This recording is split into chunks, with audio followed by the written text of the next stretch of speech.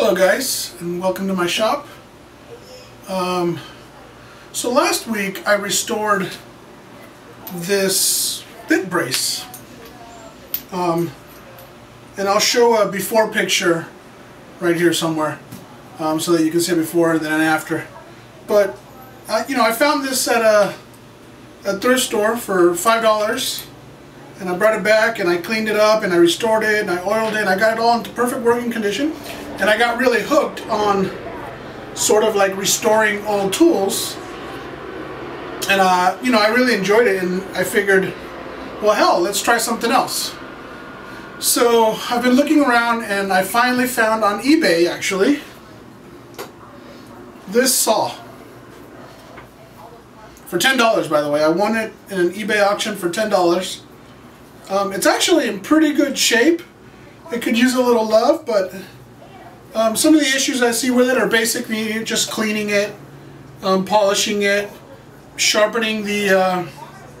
it's actually relatively sharp, but I think I can get it sharper. It's pretty straight, so that's nice. And the handle, I think, needs quite a bit of work. It looks like somebody did a fix. The horn must have broken, because I can see a seam where they glued it, and then they inserted these screws, which really sucks, but I'll be taking those out, maybe trying to fill that up and sand it smooth so that it looks more like just the wood. So what did I find out about this? The the handle, this little shape right here, which is like a V groove, is the older style Disston saws. That changed in 1918, so that already told me that this was a pre-1918 saw.